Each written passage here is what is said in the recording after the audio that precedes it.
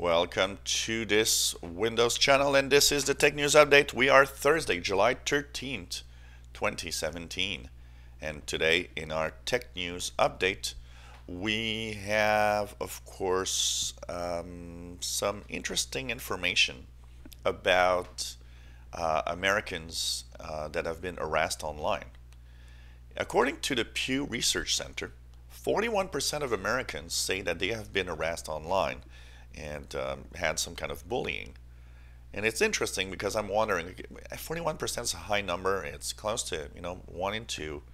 And I'm wondering how, for example, in a study like that, of course, probably, personally, I would have had to say, yeah, I got kind of harassed online because on my YouTube channels, I got, tons of idiots that always post things. So technically, I would be one of the statistics there, but I don't really take it personally. I don't really care because they're just idiots, and you just don't take the time to, don't lose the time for that. So I don't know. It's an interesting study here, and I'd be curious to see kind of more into the data and what they have actually, how they've been harassed and everything.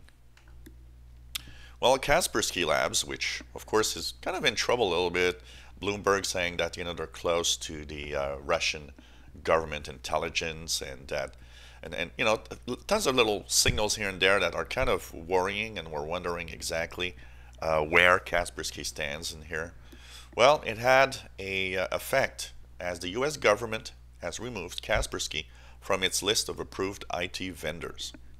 So that, I guess, means no more Kaspersky either services or antivirus or security for U.S. government. PC sales slump is continuing again as the second quarter of this year.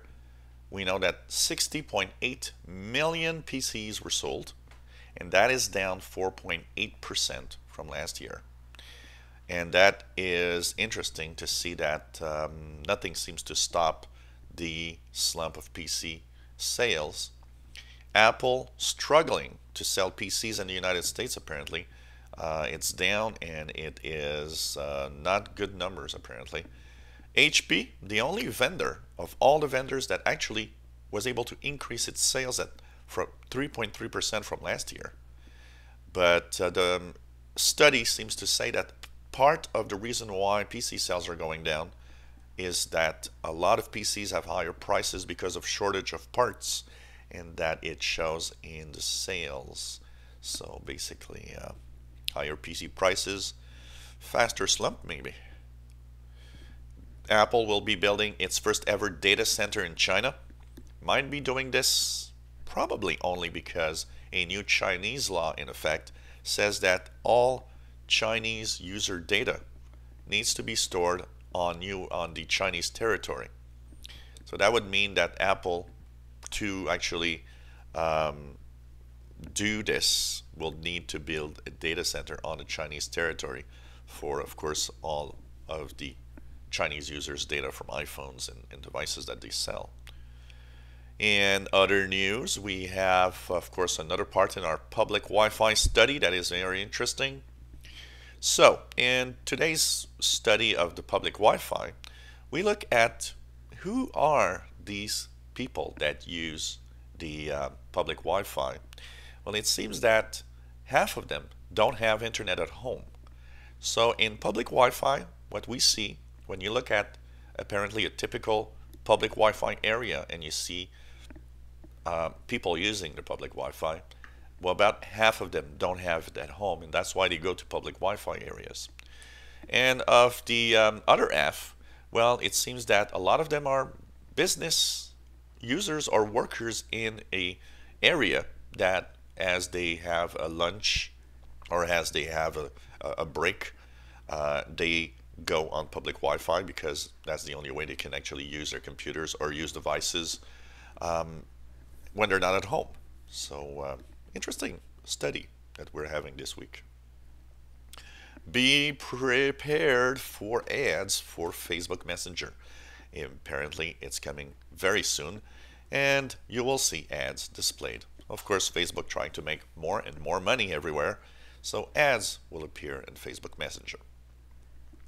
Well, a peculiar thing happening with Verizon, a partner that actually is used for data, and what they actually do is they store data in the Amazon Web Services. But the problem is that that partner didn't set the security settings right. So the personal data was kind of just there, and everybody that knew where to look could actually access all the personal data of every user. So now, of course, it's been fixed, but apparently millions of customers that would have called Verizon in the past 6 months for customer service were in those files, but Verizon says that there's absolutely no signs that anyone have actually gotten this information, and so they say that probably it isn't a problem. But still, shows the carelessness of many computer companies, basically, with security. And finally, is Intel getting into a panic mode? We're talking about a lot about AMD chips and the Ryzen chips that are pretty amazing. And Intel had a little conference where they seemed to just try to say that AMD chips were not worth it, they were low grade, they were just parts glued together and really, not well done.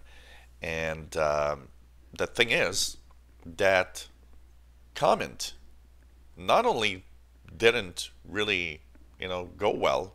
A lot of people said, well, you know what, that looks like a low-grade attack from Intel. And it really didn't put Intel into a good light, basically. So is Intel in panic mode because of AMD's new chips? That's kind of interesting. And so this was the Tech News Update for Thursday, July 13th, 2017. If you enjoy our videos, please subscribe, give us thumbs up, and thank you so much for following us on this channel.